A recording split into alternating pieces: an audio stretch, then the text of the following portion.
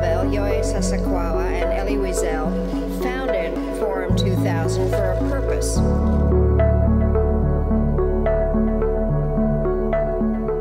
have to use the past for not becoming our children's future. Thank you very much. I am honored to be here, and I want to thank President Havel for convening another extraordinary gathering of Forum 2000. So those people, they are peace, now think more seriously, and we should develop new ideas, and then important is implementation.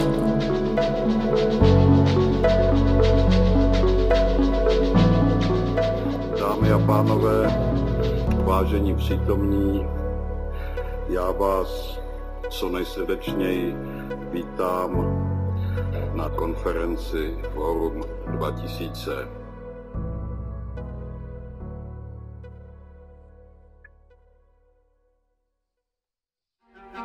The world is upside down. How should we put it back together? Are we able to act responsibly? Can we work together, play by the rules, and restore solidarity? Let's use this crisis as an opportunity. A new world emerging? Watch the online Forum 2000 conference, October 12th to 14th.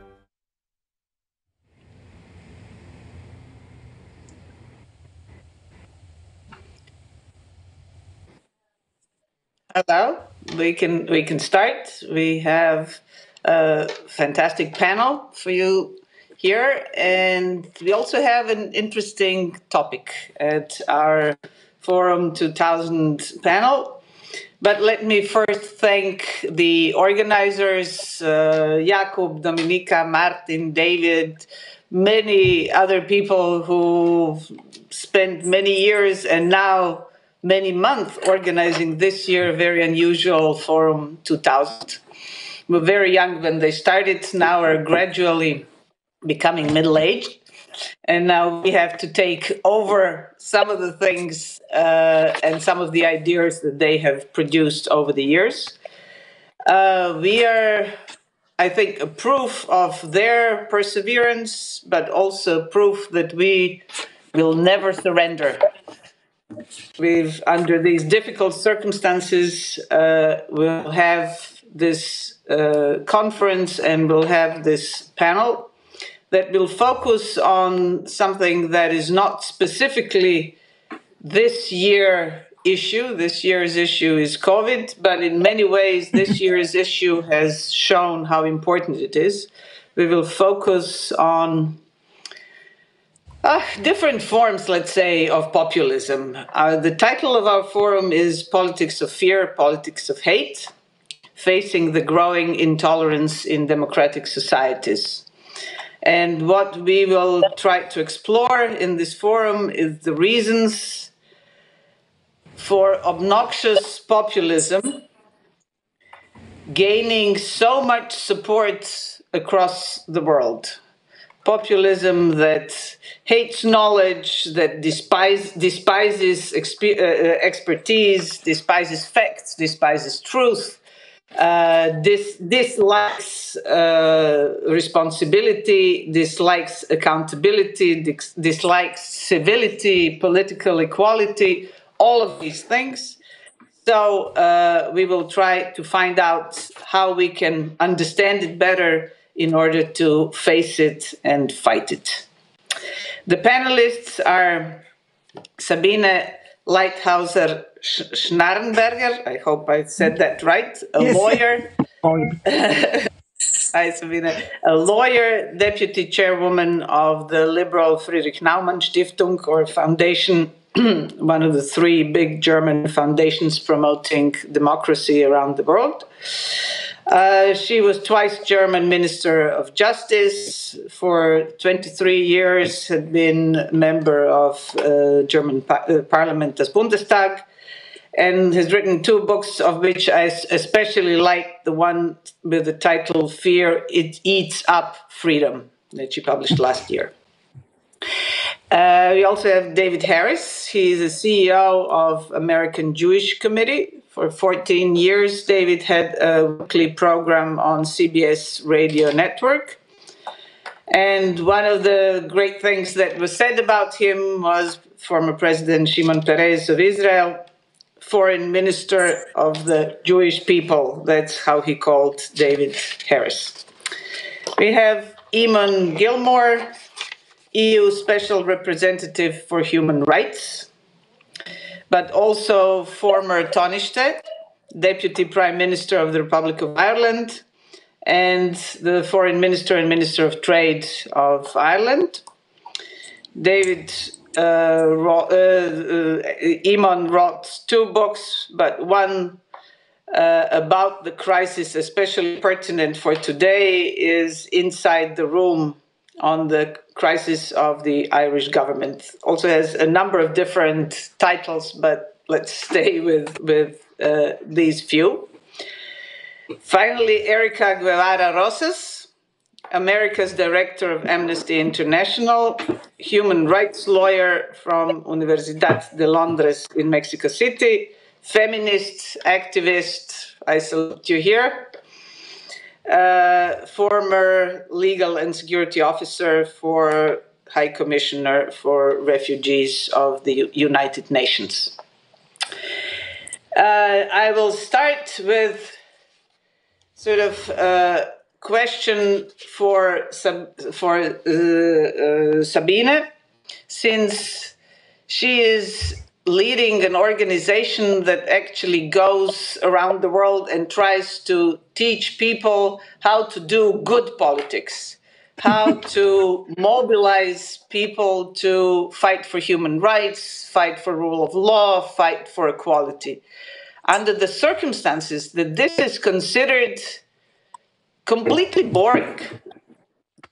I've heard a number of people saying, your liberal ideas or your ideas of human rights, this is really boring. These guys are punk, these guys that attack conventional wisdom. So under these circumstances, where a lot of even young people think that, I don't know, politics is more like entertainment. You see these guys fight in a ring, say obnoxious and impolite things to each other, that this is what can mobilize them. How do you, under these circumstances, actually mobilize people to still care for the values that Friedrich Naumann Stiftung and I would say all of us here stand for? Mm-hmm. Yes, thank you so much for your question, and thank you so much to join this panel today. Liberal ideas are inspiring and not boring. Look at Belarus, look at Hong Kong, also look at Navalny. It's dangerous to fight for liberal ideas, but liberal ideas are not boring. That's my first comment. Second, yes, we are, as Friedrich Naumann Foundation, are working globally, also in some European member states like Poland and Hungary, and we are focused on minorities, of the rights of the minorities, and this is very important, for example, in Poland and Hungary, and one of our focuses are sexual minorities. Yes, what are we doing there? First, we try to explain or try to discuss causes for the political atmosphere, and we are facing these atmosphere ignoring tolerance, working with fakes and with hatred speeches. So causes are, in our opinion, of our view, first, the complicity of politics in a global world. That's the first point. Second is people don't feel recognized, they accuse the so-called elite ignoring their interests. So first we discuss, and there are other reasons, sure. First we are putting these topics on the table. Then we have a lot of instruments, measures to deal with. We are supporting liberal politicians in these various states, and we are trying to give them or trying to improve their skills to act.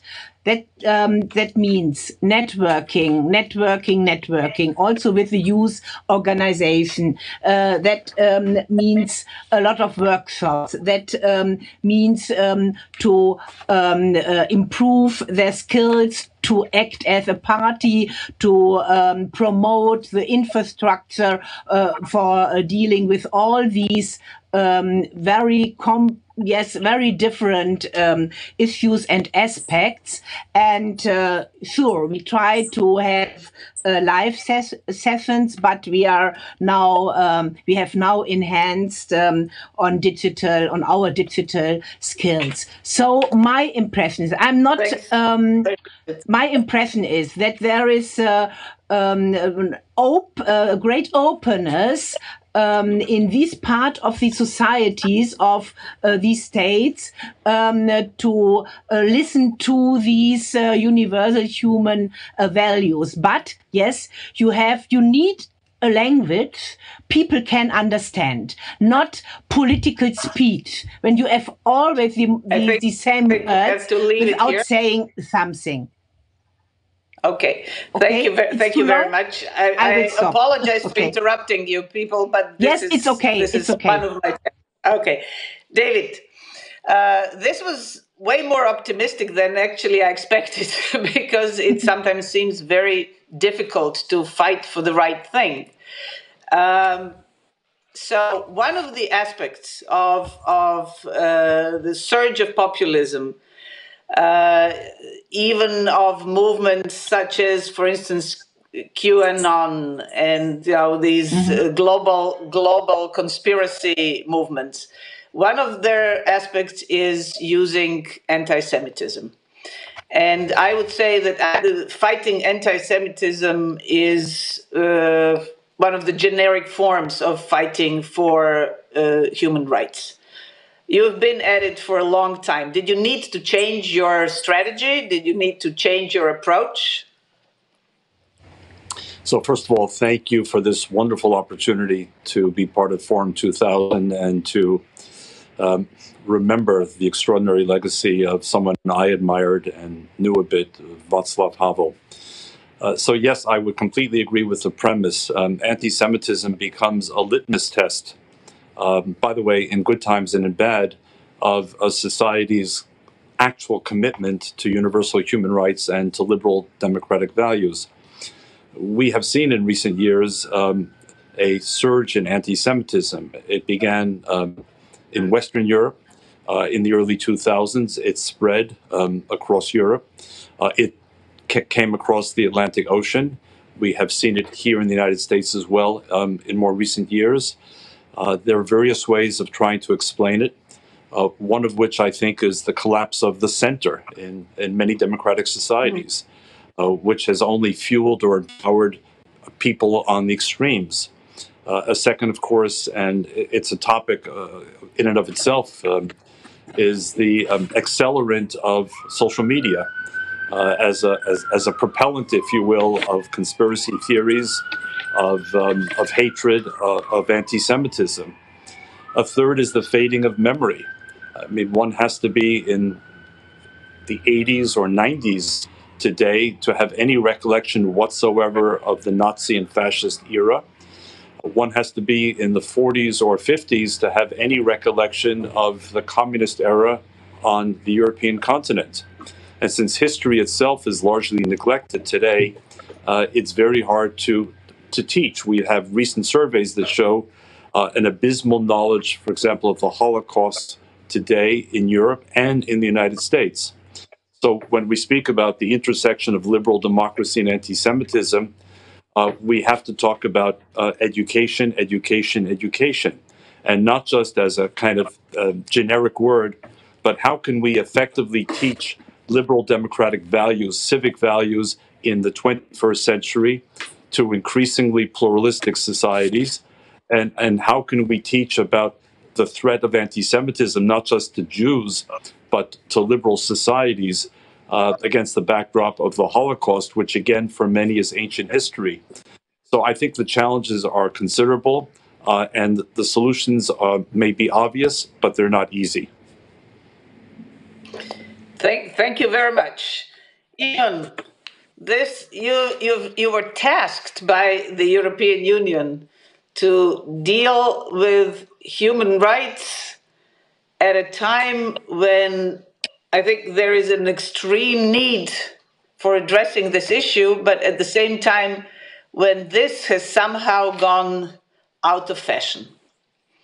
And we remember Fukuyama's End of History, when we thought that the time of human rights has arrived.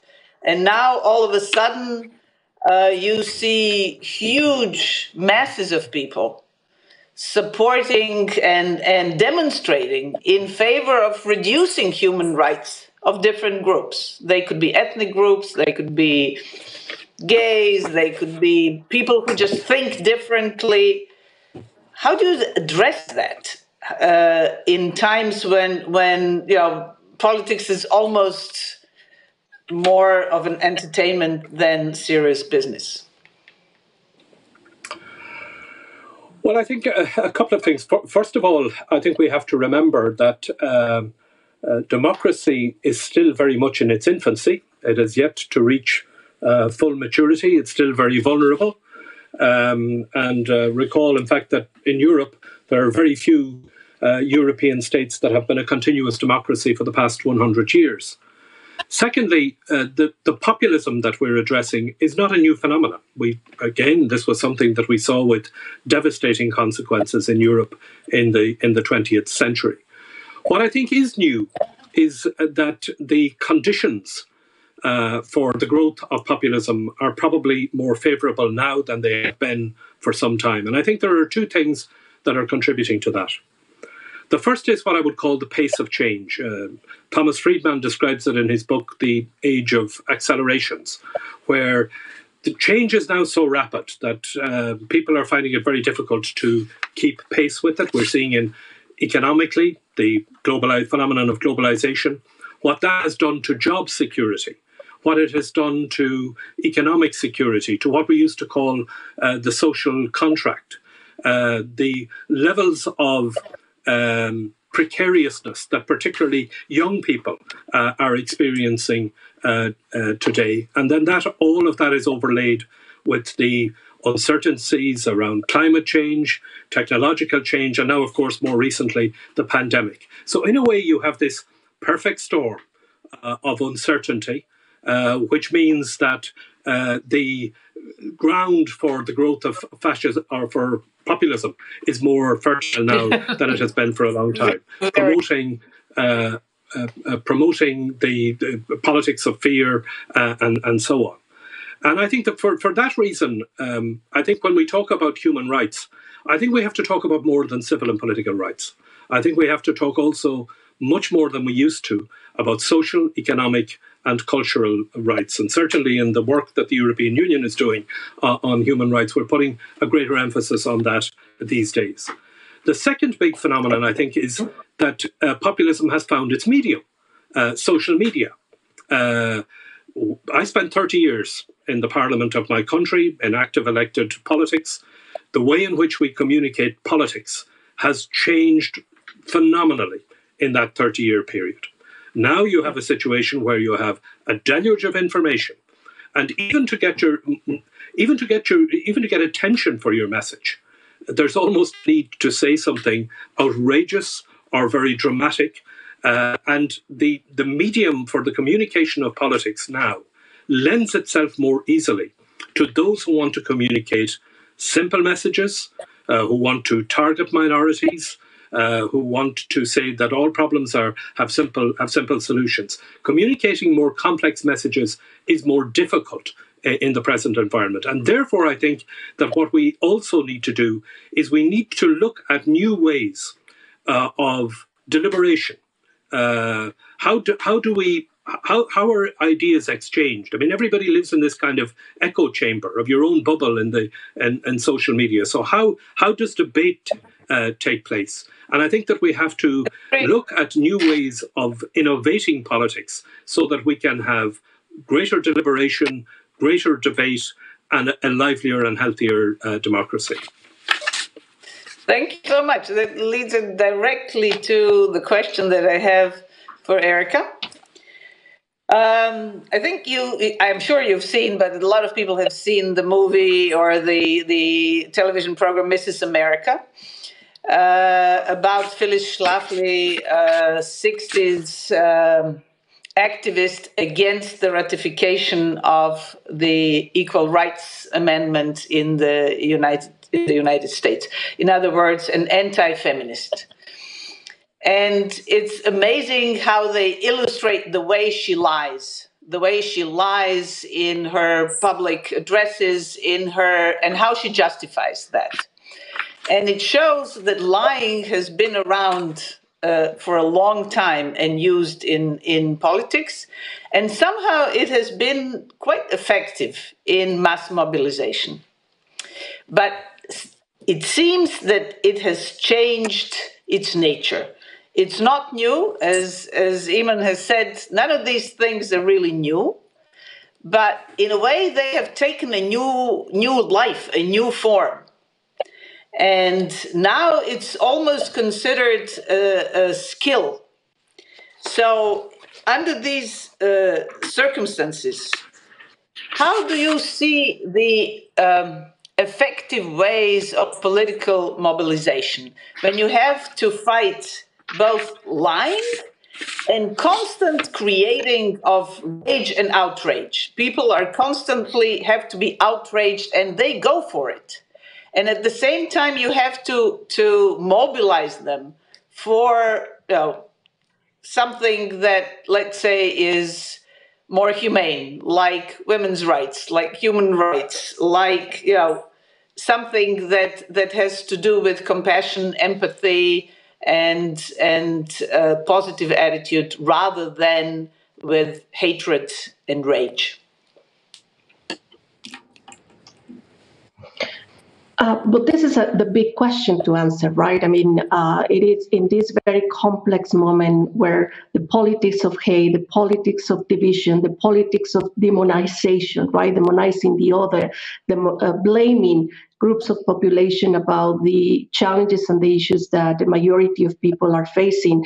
It is extremely difficult in a time where, as you were saying, authoritarian leaders are lying, right? Constantly are using the media in an intentional way, meaning that it's not just that the media is out there getting these messages out. I mean, it is intentional also that the media is perpetuating these conditions where the othering of people are playing an important role in the politics of demonization, of division and hate.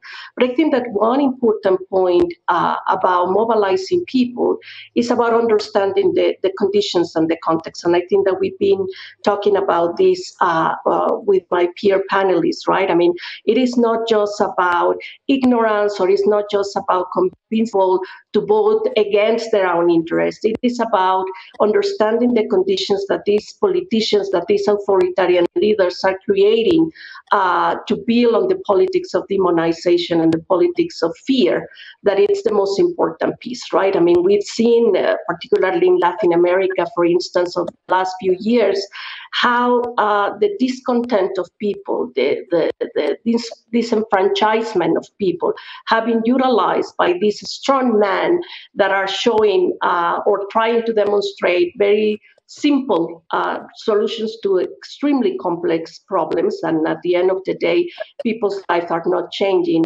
by these policies, right? So, but I think that it is important to understand this context, because it's then how we can start fighting these politics of demonization by using the politics of compassion, the politics of solidarity, the politics of empathy, as you were mentioning, right? But these conditions are very clear. It's not just people want to vote for these authoritarian leaders, or the growing appeal of these authoritarian leaders is natural only because people are being attracted. I mean, people are being attracted because they are conditions that are enabling this to happen.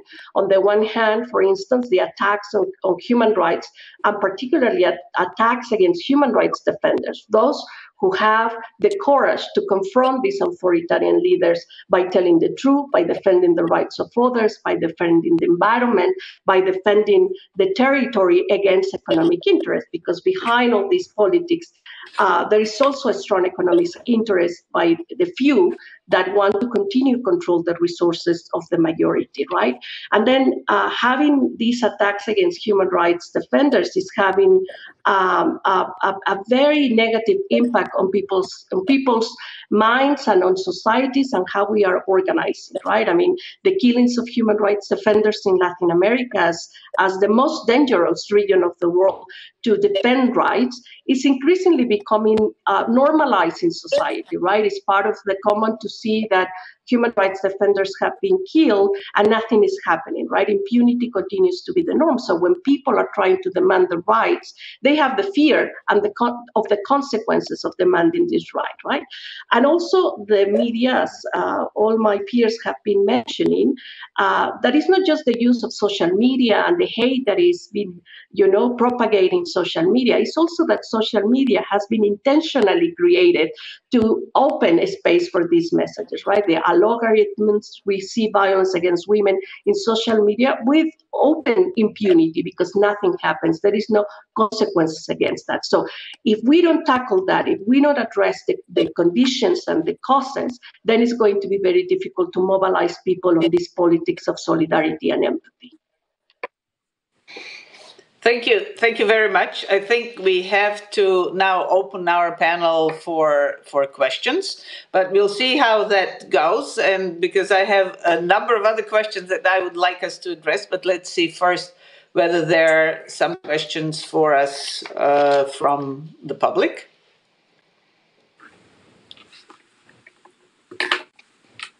I don't see them. At the moment. Let's see.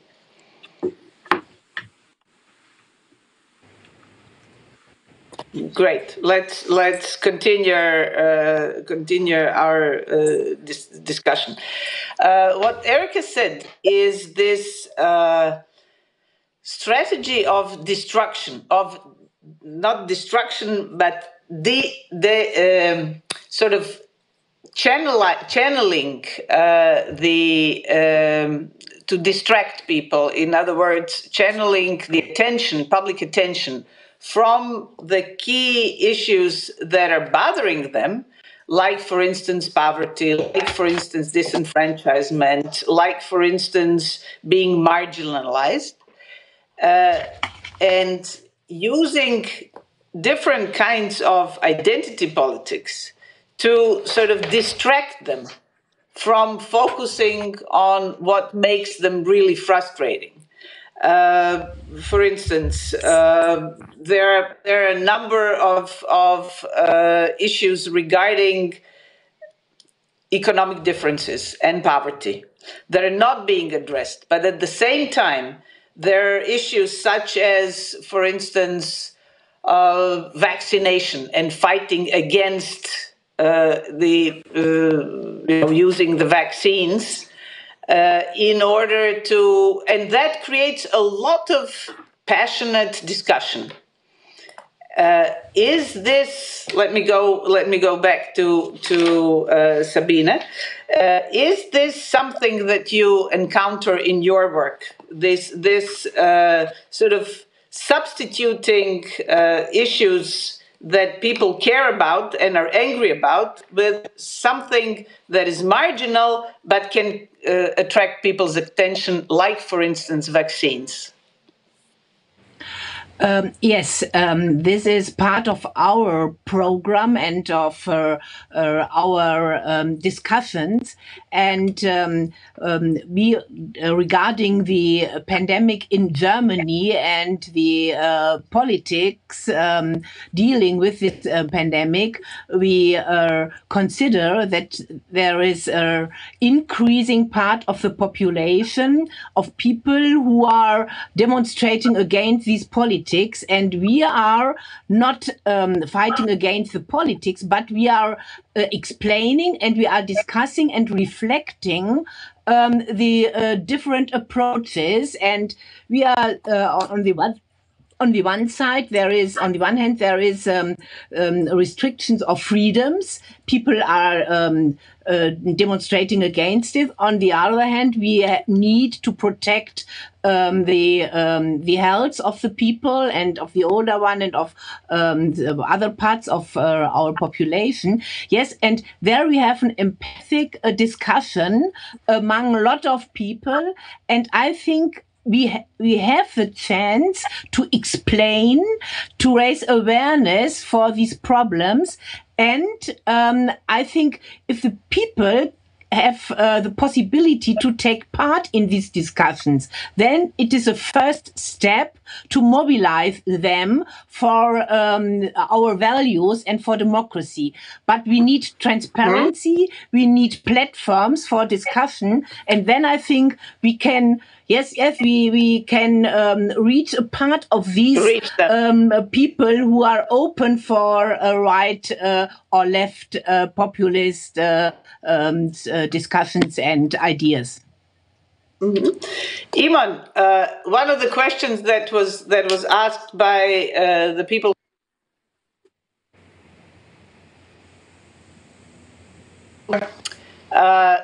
or voters, let's say, more susceptible to lies than to truth?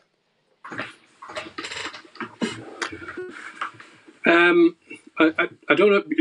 Can you hear me, Vesna? Yes, I can hear you. Yes, because I asked you, but I see the question on the screen. I think sometimes I think all of us are susceptible to is to hear what we want to hear, and to hear good news, and to hear that there is a solution. And if somebody comes along and says that is a simple problem and there is a simple solution to it, and that simple solution may be let's deal with the migrants. It's their fault, or let's deal with somebody else's fault, and we can deal with it that way. Of course, people are susceptible to that, and I think that the challenge for us in addressing it is not just to address the politics of populism. What we have to also address is the causes of populism. And the reality is that there are very significant causes. There are very significant economic, social issues, range of issues in all of our societies, which makes the populist message attractive.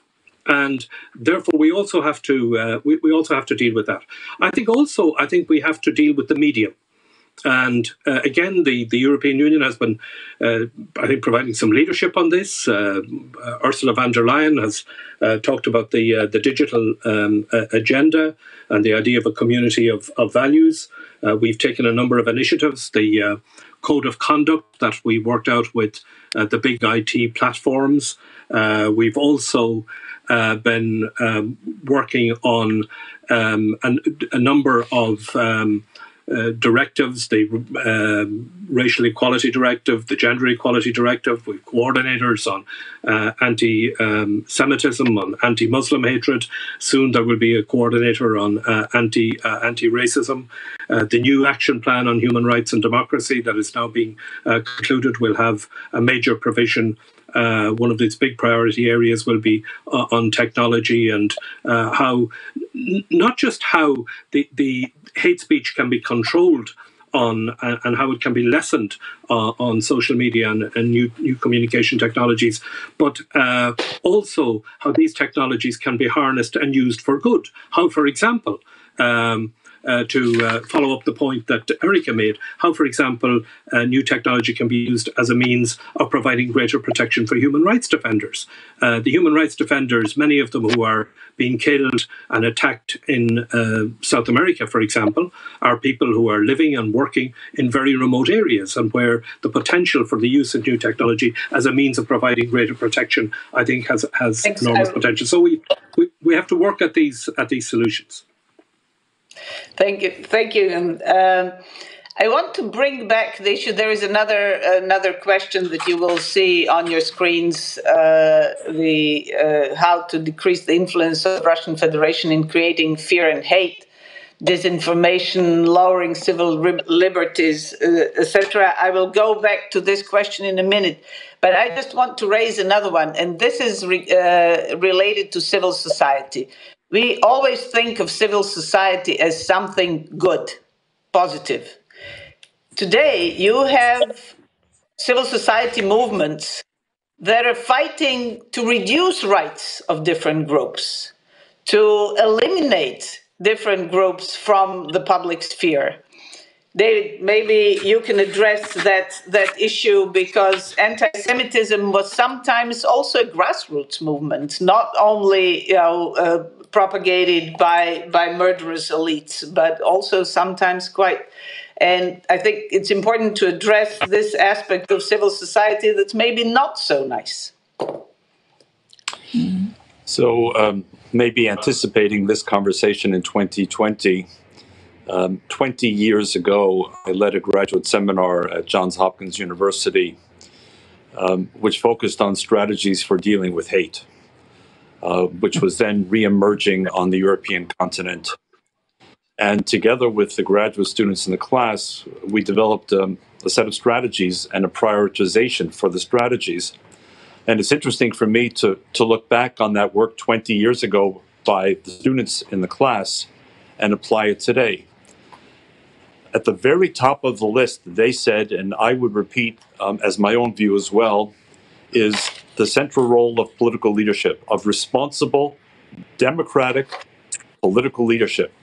And I would say, as a, if you will, as a provocative proposition, Vesna, that I think that in many parts of the democratic world, we are missing the kind of leadership, courageous, bold leadership that's needed at a time like this. Number two, my students said, where is civil society? What role is civil society playing? And then they broke down civil society as we must, because there is no such thing per se, though it's the intermediate force or the mediating force between government and people. Religious leadership. Are religious leaders standing up and speaking out and playing a responsible role in trying to strengthen liberal democracy and the glue that holds our societies together? Or are they playing an irresponsible role and fueling the centrifugal forces that are pulling us apart? The media, it's come up before. Then the focus was a bit more on traditional media than on social media. But what role is the media playing? Education. What role is education playing? So I think that at a time like this, and I want to underscore what Eamon said in his opening remark, we need to remind ourselves of the brevity and the fragility of liberal democracy as we know it, certainly in the West. In the span of recorded history, liberal democracy is a blip on the screen. And those who assume that because it's here now, it will be here forever, I think have little to no understanding of history and what can undo it. So, yes, I believe that, if you will, the politics of centrism in a democratic society, which may not sound particularly glamorous, is however, the necessary politics, which is, again, strong, bold, courageous, visionary leaders, those who don't follow, those who lead, and a civil society which begins to mobilize far more seriously against the extremes. Because absent that centrist voice, the extremes will continue to move forward. I agree. Our task is also to somehow find ways in which we can make exactly the values that you have mentioned, we can make them attractive. We can make them actually, get people out of their homes and act on the. Let's who would like to take this question that that has appeared now on the screen. Let me just see it regarding the role of the Russian Federation or Russia in fear, hate, disinformation. In other words, I would, let's say, reformulate this question. It is so easy to influence elections, social movements by creating fear, cheating, lying. How do you confront that? Maybe Erika, but I also have another question for you specifically for Latin America. But how do you confront representing such a big organization as Amnesty International? How do you confront and deal with this enormous amount of organized, let's say, production industry of outrage and lies? I mean, we've talked about the politics of demonization, the politics of division. These are not new, right? But are taking different forms precisely because the context is quite adverse for people's rights, particularly economic, social, and cultural rights, as it's been mentioned. And it is connected, of course, interconnected to the freedom of expression and the rights, the civil and political rights. And with the risk to call the pandemic an opportunity, because of course the tragedy that is evolving, is very difficult to see how a pandemic can be an opportunity. But the reality is that the COVID-19 crisis presents important opportunities where choices can be made. For those who embrace the politics of demonization, it's an opportunity to continue to divide, polarize, othering, marginalized communities, blaming them, and gaining more power. For the human rights movement, it is a moment to project a vision of a more equitable, sustainable, and just world. And it is important that we take the moment to present the solutions. I mean, Amnesty International has been denouncing and documenting human rights violations for 60 years. We have a lot of experience doing that, but we demonstrate the alliances and, of course, accompanying other human rights movements on the ground, that we can also present solutions. So we have to win the battle of ideas, right? We have to take a communication first approach where we are speaking to people's realities. We are taking issues that resonate widely, right?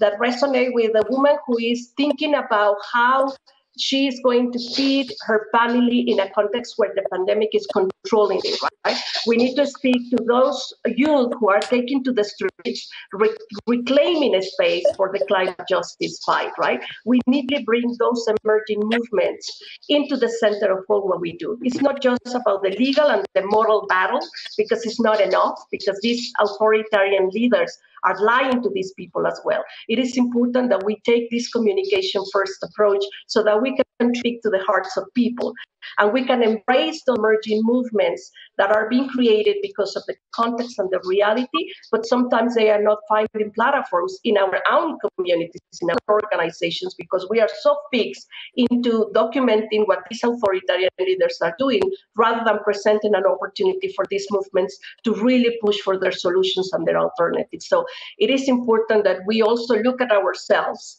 all the lessons learned that are good, but also all the failures in how we are enabling these leaders to grow in appeal to the communities and the societies.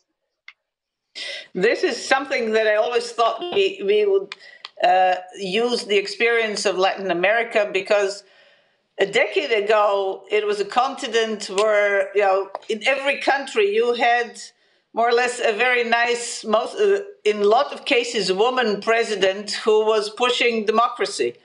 And how these trends were reversed, how you can go backwards. This, I think, has been shown now, not only in Latin America, but globally. It might have started there, but now we see it globally. And actually what we are dealing with at the moment is trying to sort of keep our fingers in the dam, so to speak, to begin with, stop the world from going backwards, and then find ways, because all of this, as all of you said, all of this has been known before, but it has come to the forefront. This hate, this targeting minorities, this